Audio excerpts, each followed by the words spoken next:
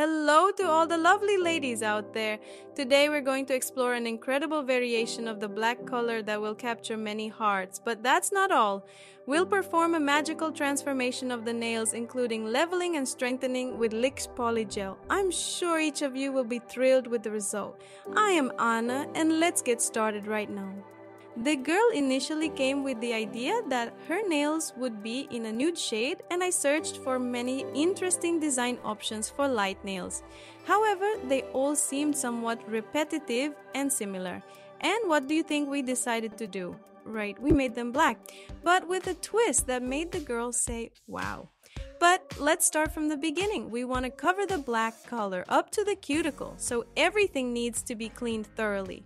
We remove the old non-material that slid off. I use a carbide bit for my electric file with the RPM set at 18,000. Then we push back the cuticles, making sure we have enough space to work with the electric file to clean up the pterygium. Next, we shape the nail and file it, opening the scales for a good adhesion to the base. I always use a 180 grit file, which works well for both natural nails and shaping artificial materials.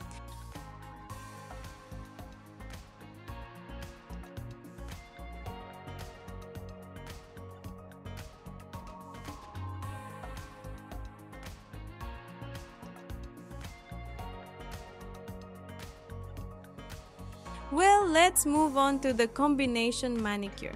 I have a flame-shaped bit with blue notches on it. Just a reminder, the blue mark on the bit indicates that it's a 180 grit.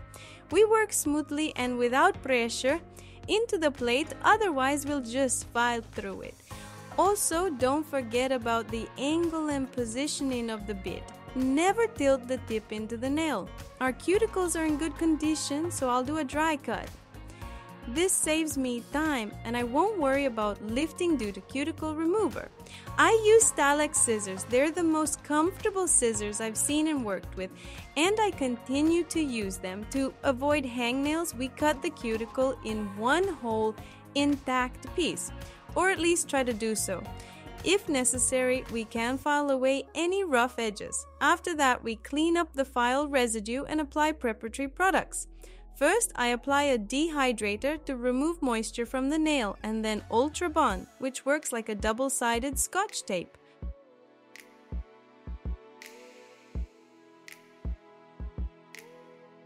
Give it some time to evaporate, and then you can start with the base.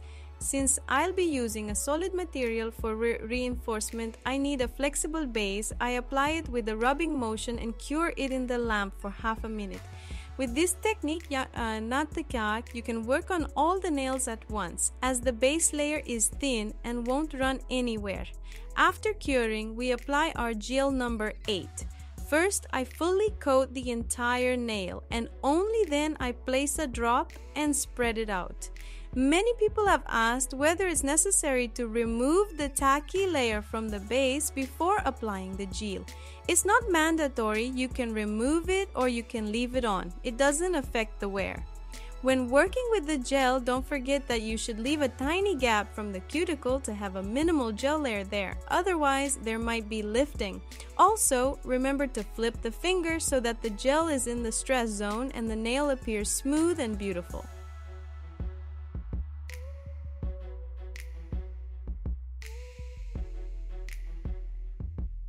After we've leveled everything, we put the hand into the lamp for curing for 2 minutes. Before applying the color gel, we remove the dispersion layer. Otherwise, the color will start spreading across the whole nail. Using a cuticle pusher, I pushed back the proximal fold to paint as deeply as possible.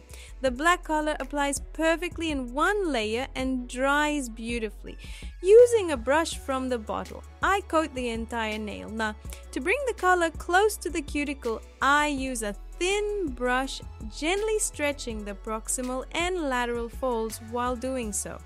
Now comes the magic part, the Milky top coat. I coat the entire nail with it, placing a small drop in the central part. With a thin brush, I spread it along the plate and flip the finger. The top coat then starts to self-level. It gathers in the center, creating a beautiful gradient. The key is to coat the plate evenly first. This makes it easier for the top coat to spread. Now I'll give you some time to enjoy this process.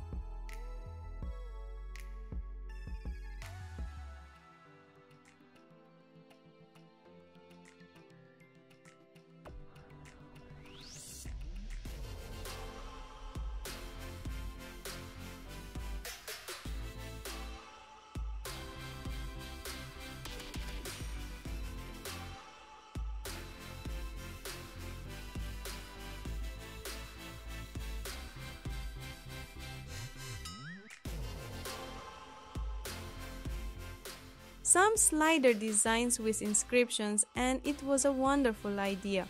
I coat the sliders with a dehydrator and then simply cover them with a top coat, and they stay on perfectly. I don't use special bonding bases or top coats for securing the design. The key is to ensure that the design itself is of good quality, and then you won't encounter any issues. My top coat also has no sticky layer and no filters, as dark colors can take on a bluish tint with filters. So it's better to apply dark polishes without a filter.